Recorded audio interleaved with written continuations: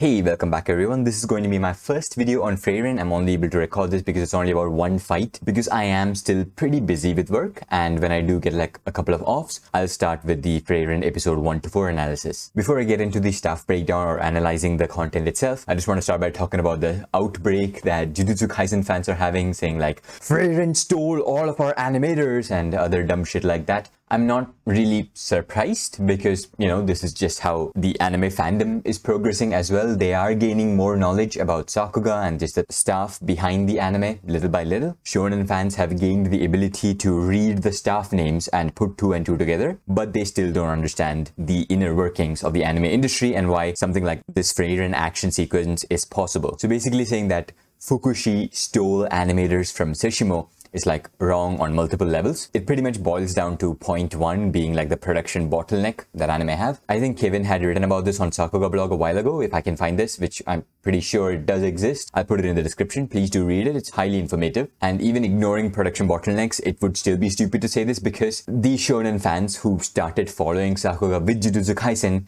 don't realize that these animators worked on stuff before Jujutsu Kaisen as well. Koki Fujimoto has made a switch, he was a main animator for Jujutsu Kaisen. Now apparently he's going to be working for Frieren, which does add up because he's done a single sequence for Jujutsu Kaisen season 2 so far. But Koki Fujimoto has always been that kind of a guy. He used to be the main animator for My Hero Academia. He made a lot of highlights for season 3 and season 4, but from season 5 onwards, he disappeared and he joined Jujutsu Kaisen and Chainsaw Man, where he was a main animator, and his absence was definitely felt for My Hero Academia. These animators are freelancers at the end of the day. They are associated with names of people, not names of studios. It is never a necessity for them to work on one project and one project on its own. Depending on what their contract says, if they have the leeway to help out on other projects, they will. For example, Koki Fujimoto himself, while he was the main animator for Jujutsu Kaisen and Chainsaw Man, still animated one sequence for the premiere of Mob Psycho Season 3 because of the association he has with Bones Studio B, as he was the main animator for Super Crooks. And that is the same thing that's happening with Keiichiro Watanabe here. He was able to make 2 cuts for Frieren, even though he's a main animator for Jujutsu Kaisen Season 2. It does not mean that we are not going to get a Keiichiro Watanabe sequence ever on Jujutsu Kaisen Season 2 at all or anything. No, it's just that as a practitioner of full animation, making extremely complicated looking sequences, it takes a lot of time for him to animate said sequences. Another thing to note is that Jujutsu Kaisen does not really have a shortage of names at all. That's the last thing this project is suffering from. You need time and you need talent. Jujutsu Kaisen does not have a shortage of talent. It just have a shortage of time. I mean, just look at the Netflix Castlevania series. It's not succeeding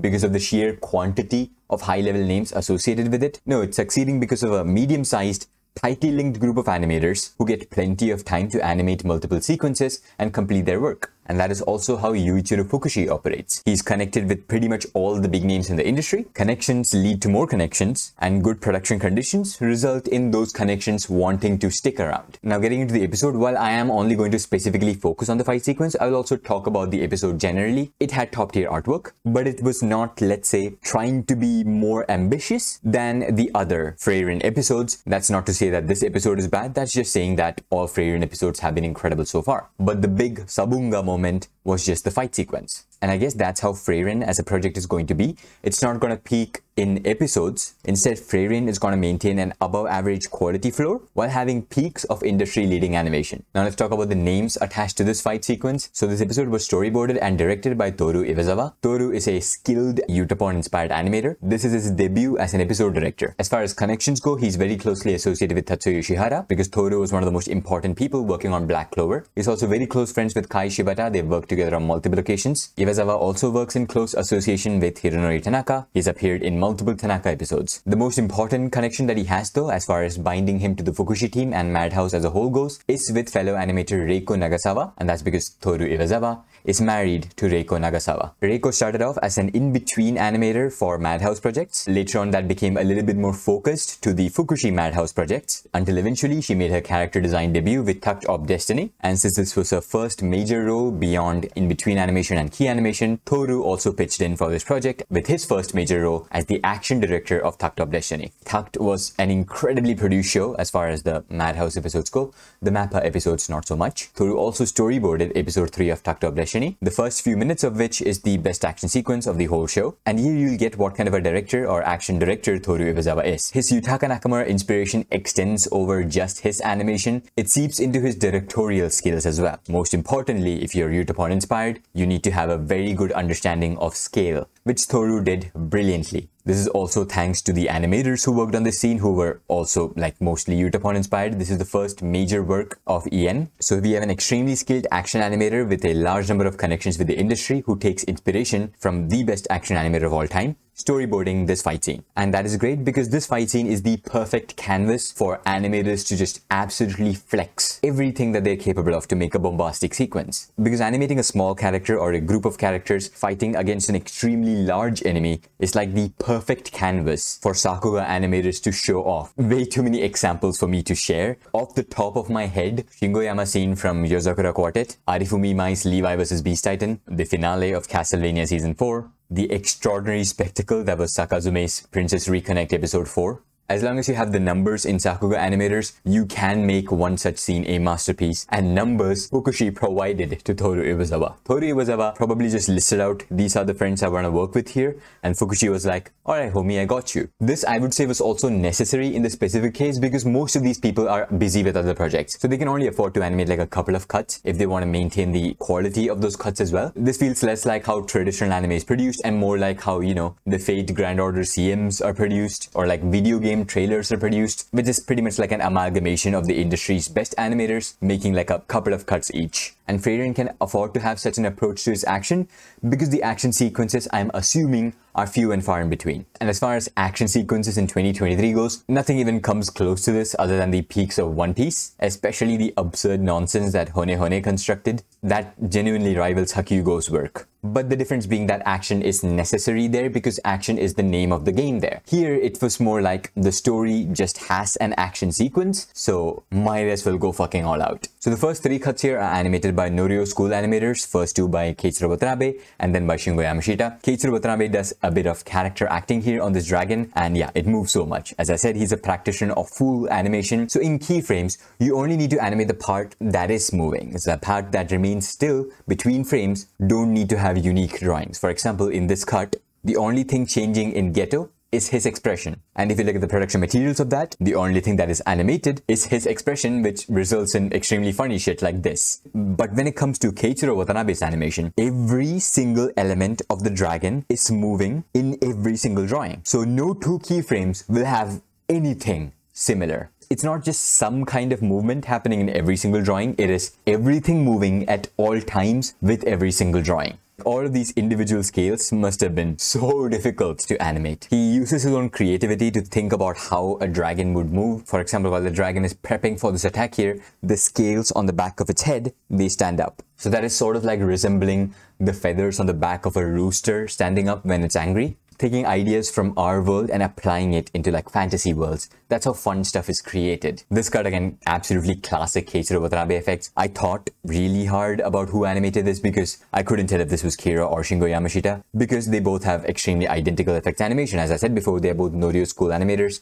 They both take massive inspiration from how Norio Matsumoto animates its effects. But now it does feel more like Kiro because of how floaty each layer feels. Like the steam here is supposed to be coming out of the dragon's mouth, but it feels like a completely separate layer, and when the dragon stomps on the ground, all the debris that pops up, it also looks like it's in a completely different layer. So that does give like a parallax effect because of the separation, but it also is extremely floaty, and I don't think Shingo Yama would do this. Shingo Yama would instead integrate all of the elements a little bit more seamlessly, but Kiro wants all of these elements to be as floaty as possible. The fireball and the ripple effect around it, yeah, that's just gorgeous. Another reason why I thought this was Shingo Yama, aside from the similar animation techniques, is because of the comp. The compositing is completely different here, especially comparing it to the previous cut. Here, it looks like it's straight out of a Shingo Yama opening. Like the vignette applied, because you're darkening everything else except the fireball, is absolutely something like Shingo Yamashita would do. So I'm still thinking that this might have been comped by Shingo Yama, because Keiichiro Watanabe animating a red-colored dragon with Shingo Yamashita on the compositing has happened before. This next cut here is of course entirely animated by Shingo Yamashita,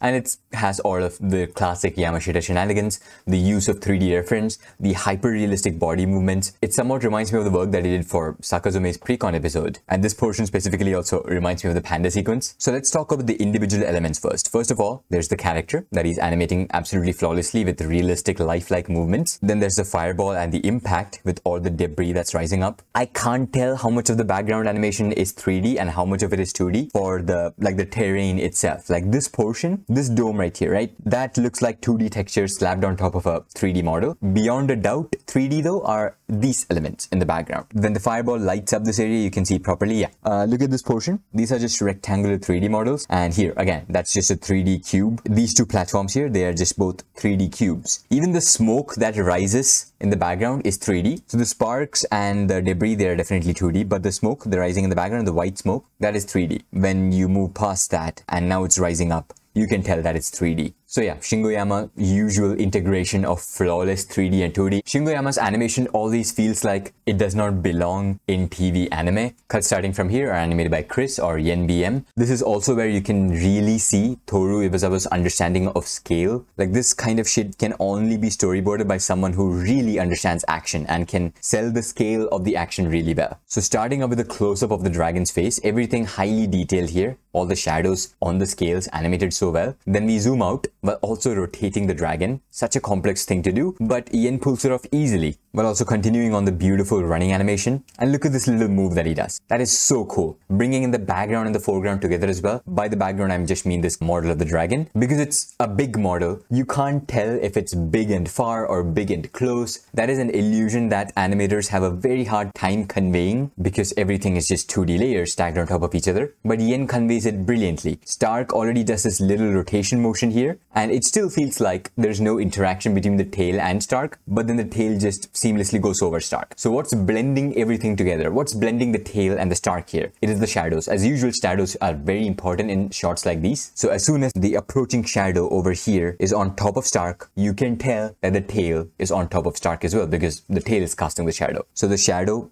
also beautifully animated here, just unites the two different elements in the animation flawlessly. This is also still being rotated, by the way. Genuinely incredible work. Gosh, that's so good. Also Utapon style smears. Everyone pretty much has Utapon style smears at this point. Even animators who started off taking inspiration from other people have Utapon style smears now. Tatsuya Yoshihara, for example. In fact, a lot of people call this Tatsuya Yoshihara smears. Like when Toru animated this cut, people first thought it was Yoshihara because of the smears. But Toru is not copying Yoshihara smears. Toru is copying Utapon smears.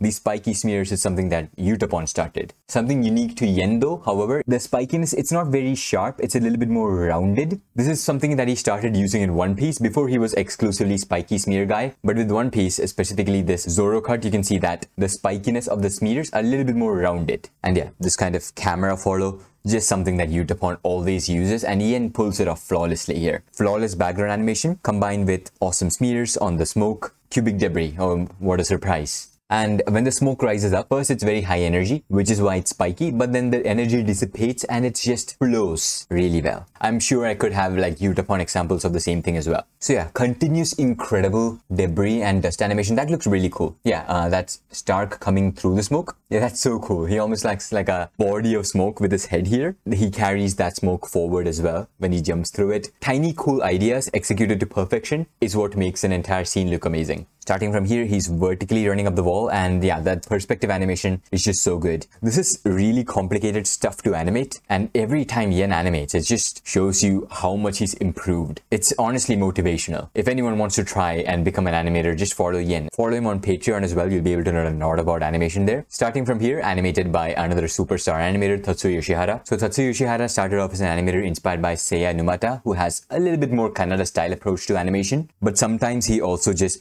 goes ahead and animates literally everything in once, like this character acting segment. Yoshihara is obviously known to emulate that in his style as well. Eventually a little bit more Utapon also seeped into his style, as it does with every animator of his generation. The fluidity of the hair animation here is just absolutely wonderful. I particularly love how the shadow comes in here, or well, the shadow goes away and the light comes in here when Frieren sees hope in Stark. So like, yeah, right there.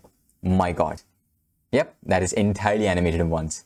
Just when you think it's only about hair animation and he does that, my god, everything 2D there. This entire zoom out, in 2D with just absolutely flawless background animation. And then the explosion itself, 3D effects shenanigans going on here as well, because of course it's Yoshihara, like the blur effect that he used here, I'm sure was not added by the compositing, but Yoshihara himself. Again, I'm just blown away by the brilliance of this one cut. Like the different layers are just so well conveyed, and the body language on Stark here as well. Yeah, just look at how he's just flipping in the air there. It's like there's an explosive force here, which is pushing him up. And where there are going to be students like Yenbien, there are of course going to be masters like Yutapon. The first drawing that he made for this card, and already so much to talk about. Look at the shading of the background here. Why did he spend this much time intricately giving that background 1, 2, 3, 4 different layers of shadows? Who does that? Yutapon does that. Of course, it's not just a still drawing of a background. He animates that nonsense. It also has like an extreme level of three-dimensionality, which obviously it does because he's animating 4 different layers of shadows. It's gonna have three-dimensionality when you do that. And just the most classic Yutapon camera movement.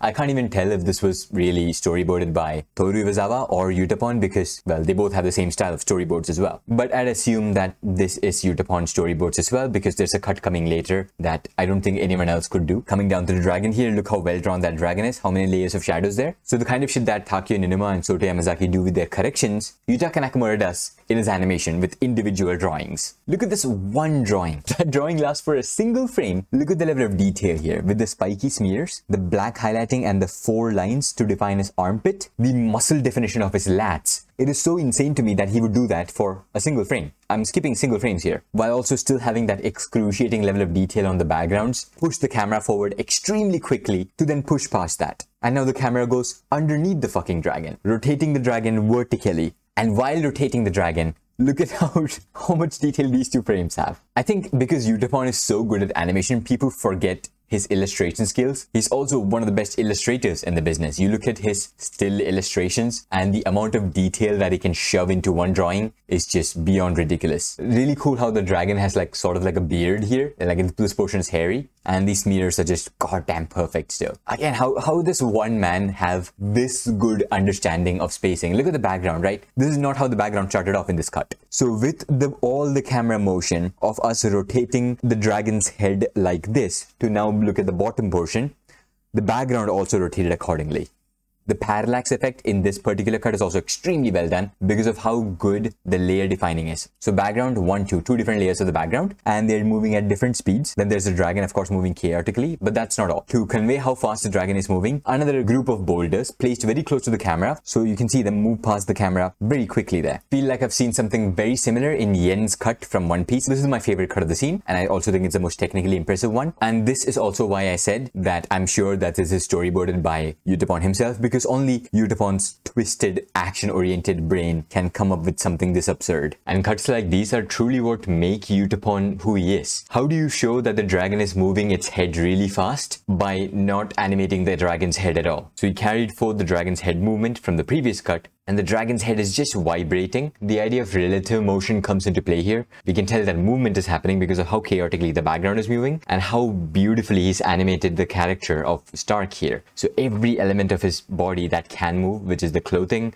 the belt, and also the hair, is moving as chaotically as possible, almost entirely animated in once, I think. Yeah, pretty much almost entirely animated in once, which is what Yutapon usually does for fast chaotic sequences like this one. The background is a mix of 2s and 1s as well. And again, the same complicated shading on the background as well. Spiky wind smear animation that he usually does, again for fast sequences such as this one. Even if we can't see the dragon moving its head, we can tell exactly in what direction it's moving its head, just from the way the hair and clothing is animated on Stark. Like his hair is of course going to move in the opposite direction to which the dragon is moving its head. This scene is like the Bakugo escape scene combined with the Mission Impossible hanging out of the plane sequence. The shading here is just excellent. Shading on the hair and clothing to just define the depth in both is amazing. The star of the show is of course the shading on the dragon. He only has to draw the dragon one time, but that could just be used as like a high detailed manga panel with how amazing it is. So on the dragon there's 1, 2, 3 levels of shading on the scales, and a similar number of shading, 1, 2, 3, yeah, 3 levels of shading inside the eye as well. The dragon is also just menacingly looking at Stark the entire time. Deep black shadows on the crevices as well. Yutapon, when it comes to his illustration, is like a mix of manga art meets Western comics. Actually, scratch the part where I said that the dragon is not animated. It is actually animated. You can see the beard portion of the dragon. Yeah, that's moving. And yeah, that's the best cut of this incredible fight sequence. Next cut is also beautiful. After watching the One Piece sequences, this just looks like just another cool cut because One Piece has normalized large-scale background animation to such an extent now, particularly Vincent Chansat's works. But of course, Yutapon is like a pioneer of that as well. He's been doing this since the 90s. Here, the background is not animated in ones, it's animated in twos, but again, 3 layers of shadows. Why? Why does there have to be 3 different shades for this boulder right here? I mean, it does give it an incredible level of definition. You can tell that this is all because of Yutapon's keyframe work as well, because structures like this one, they melt a lot. Because these are extremely hard to keep consistent while rotating or just changing perspective in general. Another Yutapon quirk starts with something that does not make sense, but that eventually does make sense when the camera catches up or changes perspective. So here we were looking at the dragon's neck first and then the face. By the time the camera catches up, it's already like the classic Yutapon wipe. And again, he's transferring the momentum so well. The dragon shook his head very violently, but then he just brings it to a dead halt. So of course, all that inertia is gonna throw Stark away. Every single cut is just so carefully thought out. It's amazing. Also, the way he's drawn Stark here, these are just absolutely classic Nakamura illustrations. Freiren's characters have a little bit more rounded faces, but Yutapon has given like the My Hero Academia Nakamura jaw to this character, make him look more cool and menacing. And yeah, the same thing is happening here as well. He looks more like a My Hero Academia character than he does a Frieren character. Love this one smear here. That's actually not a smear. I think that's a scale that's getting torn off. So with this hand, he's holding the portion where, you know, the axe is lodged. But with this hand, he was, I guess, clawing a scale. And that's where he loses. He actually didn't lose his grip because he's weak. It's because the dragon lost its scale. And of course, all that information is passed in a span of mere frames, not actually possible to see that in real speed. But still, that's such a good idea. He innovates with anticipation here. There's no build-up and release. The cut starts with release and then technically eases out because the dragon's head is coming to a stop here. But the ease out is done extremely quickly, extremely snappily, so that he can transfer all that energy, because he does not want to reduce the energy here. That's what ease out is for, right? It's for reducing the energy. What Yutapon wants to do here is in a very snappy fashion transfer all that energy onto a different body, and that's why it's so snappy. And here again, he's just animating such a large body so flawlessly with beautiful shading, and the fire inside the dragon's mouth is just, it does not get more classic Yutapon than this. And I like how you can immediately tell from this single drawing, you can tell that it's Hironori Tanaka. I've never seen Tanaka animate in like an extremely fast pace. He always gives ample time for his action sequences to flow. Really nice axe rotation here. The perspective is conveyed so flawlessly. He's an expert to a level that he knows his strengths very well. For example, complex perspective with a line of smoke just added for the sake of the satisfaction of the character passing through the line of smoke to add like smoke dissipation animation. So that's the kind of stuff that is probably not in the storyboards. Toru Iwazawa's storyboards probably just said that Stark is just supposed to come close to the camera, and when Stark comes close to the camera, again, just completely ignoring what the character designs look like this is not the round-faced goofball that is Stark. This is a completely different badass looking character, and this close-up is just crazy. 3 layers of shading, 1, 2, and 3. It's kind of difficult to spot because he also has a scar here, but it is 3 layers of shading. And of course, it's Tanaka, so the hair, look at that hair, man, that is so good. The folds in the hair are just so well animated. Awesome storyboards in Iwazawa's part. The eye transition to the dragon's eye, and you just see a shadow go past the dragon, that is Stark coming closer, and then just whoosh. Stark is literally pulling the dragon down out of the frame. Classic Tanaka's extremely fluid effects animation. It's like the time lapse of a bud blooming into a flower. Really nice control of the pace of the explosion. Very little snappiness. The shock is animated through like the ring. There is of course going to be build up and release, but the anticipation is very light. So here he's building up the explosion with this giant ball of smoke, which is then released with that flash of light and then just blooming into the actual explosion. But that's what I'm saying. Look at that. It's not as snappy as you would expect. That's because there are just, again, a large number of keyframes to Tanaka's animation. This portion is animating it in ones. And look at that smoke dissipation, man. The drawing work here is so complex. He's tried his level best to make it look as natural as possible. And look at the volume that it has, first of all. Like, you can tell that's a sphere of smoke right there. And even when it dissipates, you can tell that it is voluminous with just the dust cloud then emerging from the center. And yeah, just from here, you can tell that is Tanaka. Tanaka animates smoke as if it's like cloth. And that's it. That's the analysis of the fight scene between Stark and the dragon. I'm of course going to make another video on Frieren talking about the overall style of the show. Other than that, I'll be talking about Frieren again when it peaks, which of course is going to be coming at some point, right? Because in the opening, there's like a chibi-esque demon lord kind of character who I'm assuming is going to be the main antagonist of the show, even though the show is absolutely not about those themes. Like, similar comparison I can make to Frieren is like Violet Evergarden. But yes, Violet Evergarden is not an action show, but when it did have some action sequences, it looked amazing. Also, the next episode of Jujutsu Kaisen is most likely going to be the best episode of the franchise so far. So of course, I'm going to make a video on that as well. Apparently, participation by Takumi Tsunokahara. So yeah, super hyped for that. And yeah, that's about it. If you enjoyed this video, leave a like. If you did not like this video, leave a dislike. Subscribe and share, spread the love. And that's about it. Thanks for the views.